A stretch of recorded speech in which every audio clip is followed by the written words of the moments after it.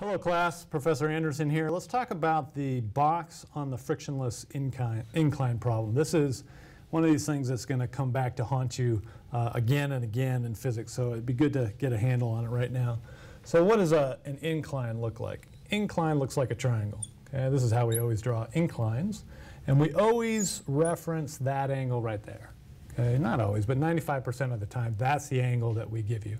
What is the angle of the incline relative to the horizontal?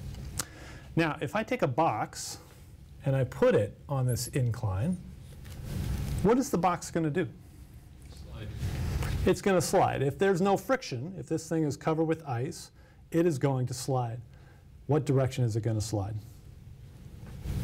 Obviously, it's going to slide down the hill. Okay? Everybody knows this. Now, we need to figure out what this acceleration is down the incline. So what do we know about acceleration? What we know is that if something falls straight down, then the acceleration is negative g, negative 9.8 meters per second squared. And that would be an a sub y if we're talking about the vertical direction. What about the a that we have here? Is our a equal to g, bigger than g, or smaller than g? Smaller than g. Okay. Raise your hand and say it out loud. Smaller than g. Why? Why would it be smaller than g? Because it's not going in the y direction, it's going in the x direction. Okay. For the acceleration. Okay, and probably just experience thinking about sliding things on inclines. They don't fall as fast, right? The rate that they fall does not match gravity, right? Everybody agree that it's got to be smaller than g? Okay, so we're going to guess that it's got to be this. All right, so I need to multiply g by something that is smaller than 1. Now, whenever you see a theta, what do you think about in terms of other functions? Whenever you see a triangle like this, particularly a right triangle, what do you think about when you see theta? Yeah? Sine, cosine, and tangent. Sine, cosine, and tangent, right? Sine is opposite over hypotenuse. Cosine is adjacent over hypotenuse. Tangent is opposite over adjacent. Good old SOHCAHTOA. You guys remember the other mnemonic I told you to remember? Right? Some old hippie caught another hippie tripping on acid. Okay? That's how you remember sines and cosines. So anytime you see this, anytime you see a triangle, you should immediately think, oh, there's got to be some sines and cosines involved here. Absolutely. And in fact, that's good because if I write sines, cosines, or tangents, I can maybe make some sense of this.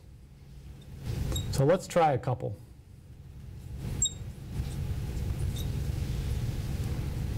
Which one of these are likely to be the right answer? Well, we know that it's got to be less than g. We said from experience it has to be less than 1 that we're multiplying it. Is tangent less than 1? Is tangent less than 1 for all angles theta? No, it's not, right? In fact, tangent goes to infinity for certain angles of theta. So it can't be that one. That one's gone. G cosine theta, is that a possibility? Yeah, cosine theta is always less than 1. Sine theta is also a possibility, because sine theta is always less than 1. All right, so now we're down to these two choices. And this is the way you remember how to do this. This is one of the ways. Let's look at the limits. Let's let theta go to 0 degrees. So if theta equals 0 degrees, what do we get for these accelerations? Well, if a is equal to g cosine of 0 degrees, what's cosine of 0 degrees? 0. No. 1. Good. Okay. Cosine of 0 degrees is 1. What about sine of 0 degrees.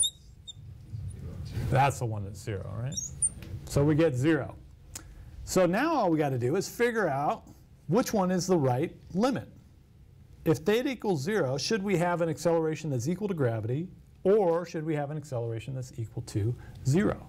And remember, we define the acceleration down the incline. Okay? So let's look at that. All right, if theta equals 0 degrees, or we'll say it's approaching 0 degrees, then what does my triangle look like? It looks like nearly a flat surface. Okay?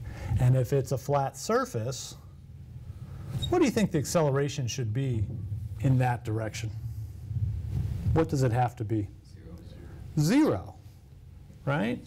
If I put an object on a level surface, it's not going to suddenly rush to the right or to the left. It's got to be 0. And so immediately you know which the answer is. Acceleration down the incline is equal to g sine theta. Okay, hopefully that's clear. If not, come see me in office hours. Cheers.